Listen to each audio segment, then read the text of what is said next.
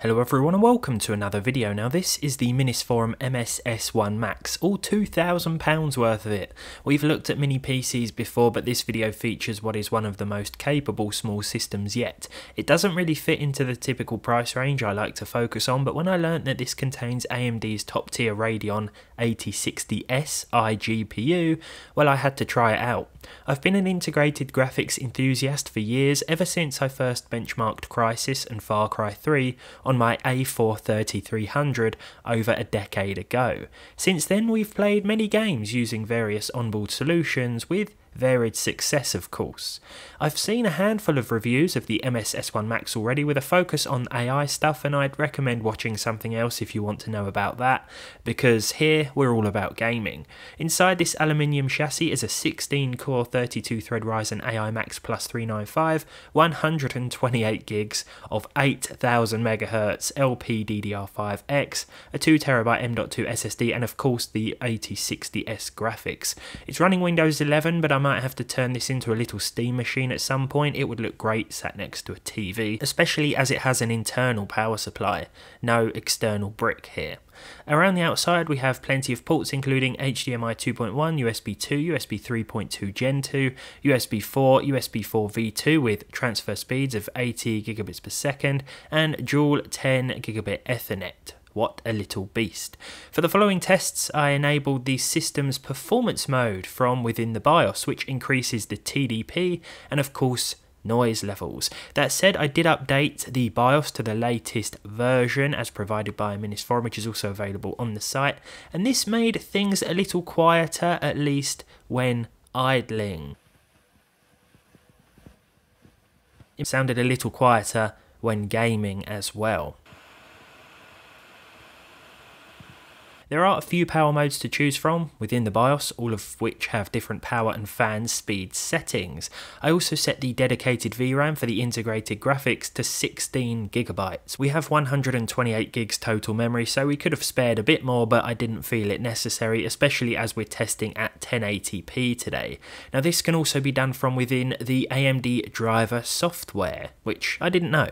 This little machine also has a PCI Express slot, but it's not officially supported, so don't buy this with the hopes of adding a tiny discrete graphics card to it. I'll have to mess around with it and see what I can get to work and whether or not we can get things running with Linux, but that's a story for another day. So what can the 8060S do in 2025? Well, why don't we find out?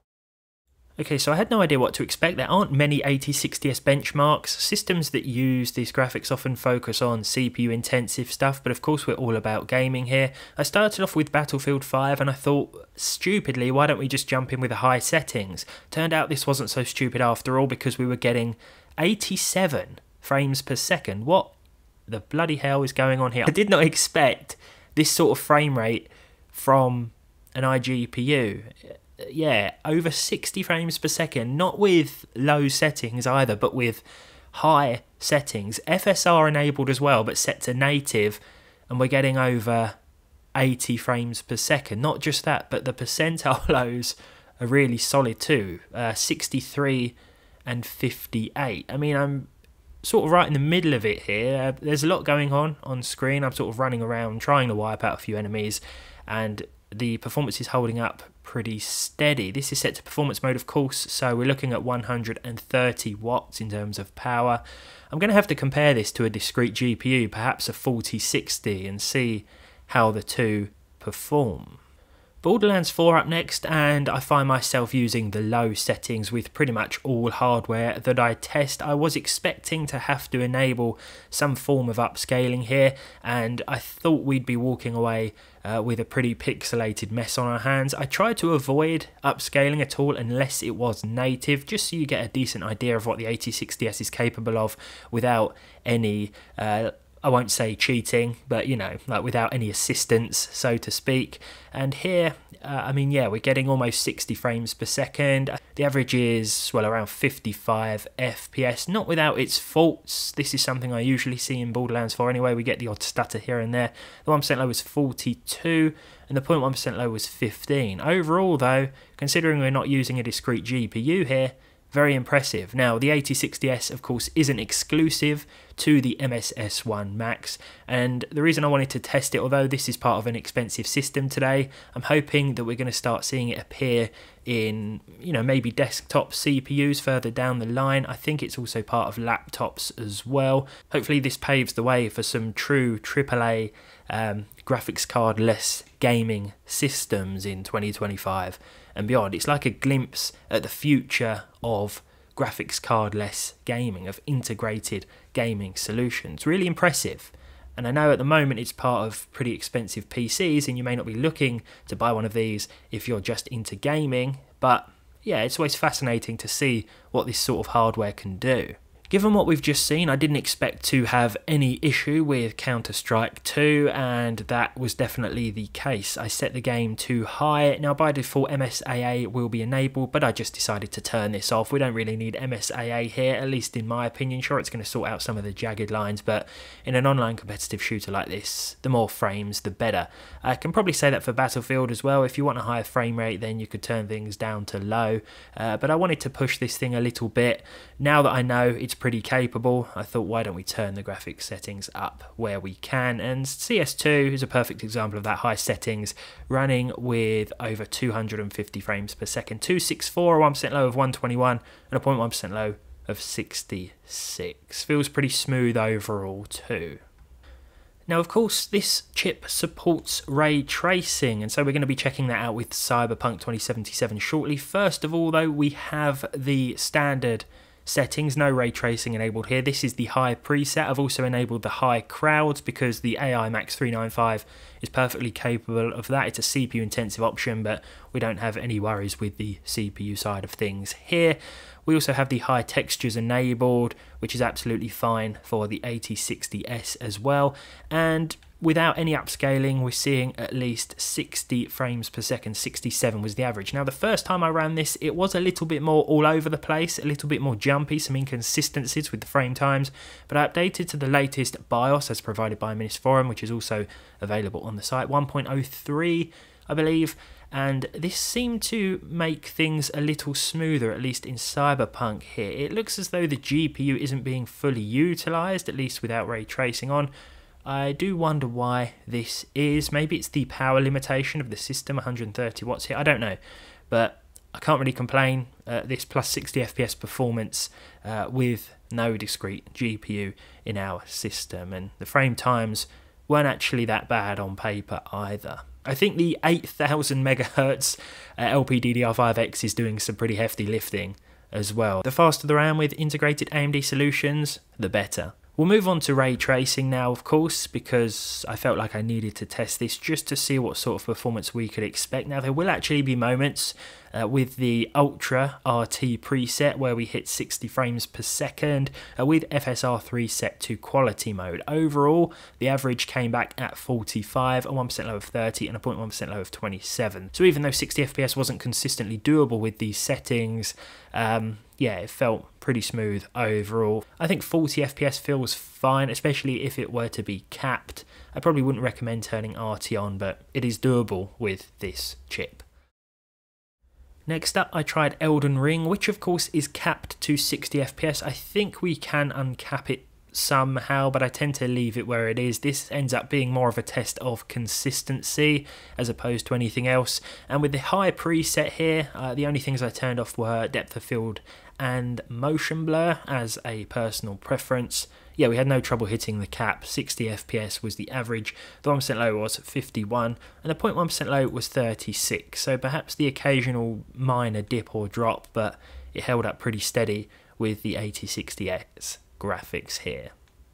Next up, I tested GTA 5. This is the enhanced version of the game, which supports all the fancy new ray tracing effects, including ray traced global illumination, and I had that enabled here alongside the very high RT preset. Didn't push to the maximum RT preset, as we did see a few more dips and drops below 60, but with the very high RT preset here and FSR3 set to native, we were seeing over 60 FPS no problem. 77 was the average, the 1% low was 61, and the 0.1% low was 54. I think switching to TAA instead of FSR3 native is going to give you between 5 and 10 FPS more, but FSR3 just looks better, and we have the performance headroom to enable that.